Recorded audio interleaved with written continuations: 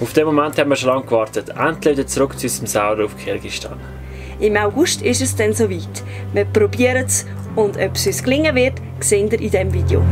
Ich bin Pedekkas. Und ich bin der Patrick. Wir sind von der Schweiz in 7,5 Monaten durch 17 Länder bis nach Kirgistan gereist. Auf unserer Reise durch Kirgistan bringen wir die Einheimischen, ihre Kultur, die Landschaft und das Slow Travel direkt zu dir heim.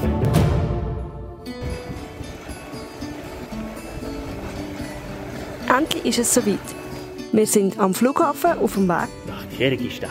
und träumen schon von dem fernen Land, in dem unser Camper steht. Eigentlich haben wir nur eine 3-monatige Pause machen. Doch leider ist uns die Corona Pandemie dazwischen gekommen. 2 Meter Abstand einhalten ist zum Glück nicht so schwierig. Und bis wir dann endlich wieder einen Flug hatten, ist dann schon 6 Monate vergangen. Alles ist so ungewohnt leer. Wir haben das Gepäck aufgegeben und eingecheckt. Und wir warten auf dem Gate auf den Abflug. Und dann kommt der Schock. Es heisst, unser Gepäck ist schon wieder ausgeladen worden und wir dürfen nicht einsteigen. Was genau der Grund war, wissen wir bis jetzt noch nicht. Einen Monat später haben wir es dann nochmal probiert und sind tatsächlich bis nach Kirgistan gekommen. Zurück bei unserem Camper, unserer Wohnung. Am nächsten Morgen probieren wir zuerst mal den Saurer anzulassen. Aber leider sind die Batterien schwach. Damit wir nicht das Auto von unserem Parkplatzbesitzer einrussen, habe ich einen Plastiksack drüber.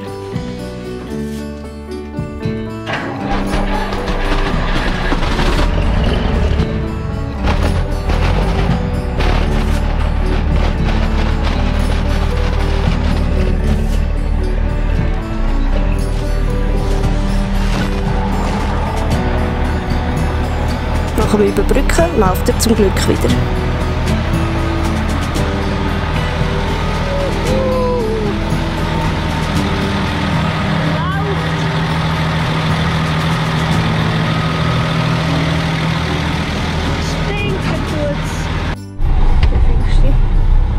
Unwohles Bett. Rachmat! Abschied, Freiheit oder wie auch immer. Und alles gut. Es ist alles so ungewohnt. Warte, da musst du schauen, was ich kann. Gut? Ja, ist gut. Oh fuck. Schlag um. Junge. Wieder wie ein Anfänger am Fahren. Fühlst du dich so? Die Schaltung funktioniert. Hast du schon durch? Nein.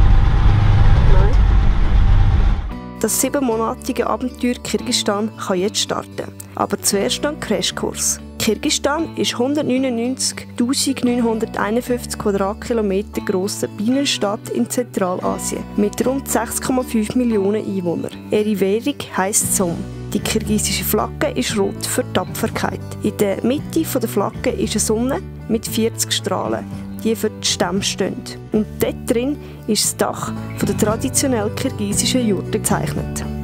Wir freuen uns einzutauchen in die verschiedenen Basaren und die tollen Begegnungen mit den hilfsbereiten Einheimischen. Wir parkieren im Park, dem wo wir auch schon im Winter parkiert haben. Letztes Mal konnte ich Gleiskunst laufen, dass wir wakeboarden. Чакай, гал? Да. Так, колени слегка согнуты, руки слегка согнуты. Я не like this, пускай именно так стартует. You should start like this. Let's go! Wir bekommen den Crashkurs und freuen uns drauf. Aber können wir es denn überhaupt wirklich? Los! Schon wie aufstehen, gell? Ja, gut! Wow!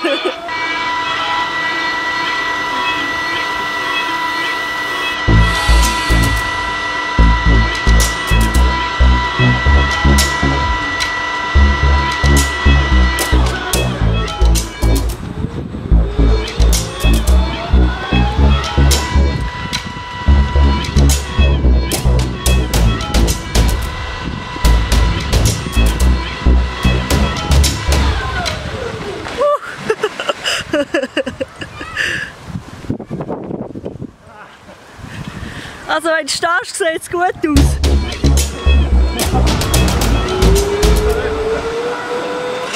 Also wenn du stehst, sieht es gut aus. Oder eben auch nicht.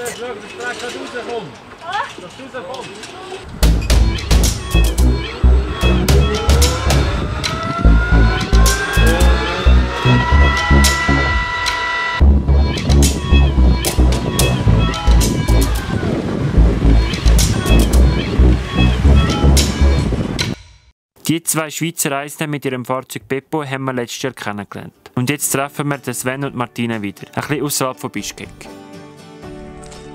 Und stöbern auch gemeinsam durch den grössten Männerspielplatz in Bischkek, am Autobazar.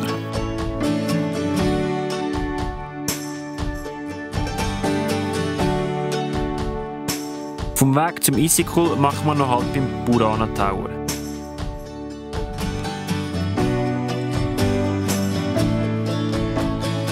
Und dann ist es endlich soweit. Wir sind das erste Mal am Isikul. Der im Tianshan-Gebirge liegende See ist nach dem südamerikanischen Titicaca-See der zweitgrösste Gebirgssee der Welt. Er hat eine Fläche von 6'236 Quadratmeter und ist 182 km lang, 60 km breit und bis 668 Meter tief und liegt auf 1607 Meter über Meer.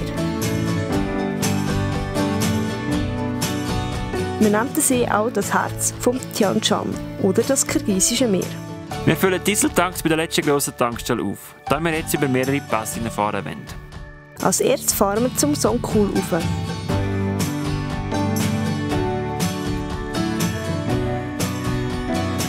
Am nächsten Tag fahren wir über die riesige Hochebene, die auch als Sommerweide genutzt wird. Auf dieser Hochebene ist auch der zweitgrösste See von Kirgistan, der Songkul. Er liegt auf 3000 Meter über Meer.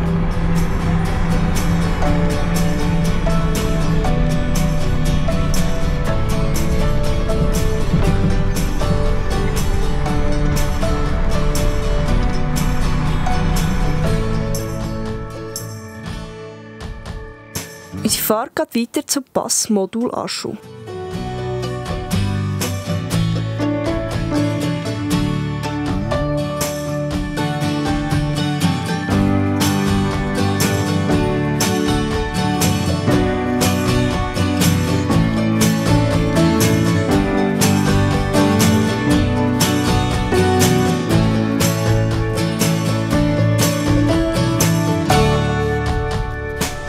Wir fahren den Pascal Dama rauf und treffen auf einen Hirt mit seiner Schafherde. Er macht uns gerade den Weg frei.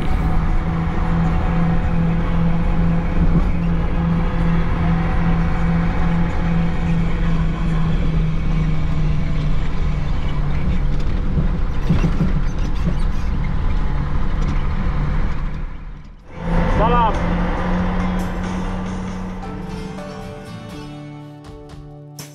Bei der Fahrt runter ins Tal machen wir eine kurze Pause und treffen zwei gewundrige Kirgisen. Immer wieder wunderschöne Übernachtungsplätze.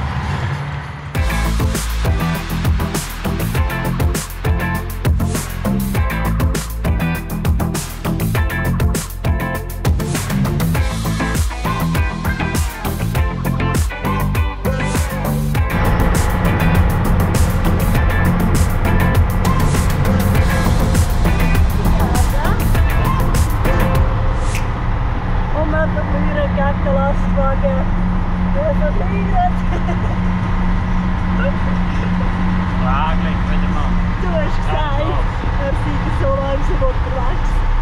Ja. Das Dorf da ist ja langsam. Aber jetzt der mega Power. Immer wieder sehen wir vor und nach den Dörfern Ring aus Auto, Pneu oder Leim gefahren. Inzwischen wissen wir, dass das Tor sind für das traditionelle Kokborum-Spiel. Aber wann wird das Spiel denn genau gespielt? Und schon kommen wir in die zweitgrösste Stadt von Kirgistan. Doch es zieht uns schnell weiter zum Pamirgebirge. Wir wollen auf den 7000er Bekleidung. Wie es uns an den Bergen geht und ob wir es schaffen, das sehen wir im nächsten Video. Wir freuen uns, wenn ihr auch dann wieder mit dabei seid. Bis dann. Tschüss! Für die uns vorher noch nicht abonniert haben, könnt ihr das hier nachholen. Für die uns vor dem Video noch nicht kennt haben, haben wir das Video «Wer wir sind». Da haben wir noch Playlisten von den 25 Episoden von unserer Reise von der Schweiz bis nach Kirgistan.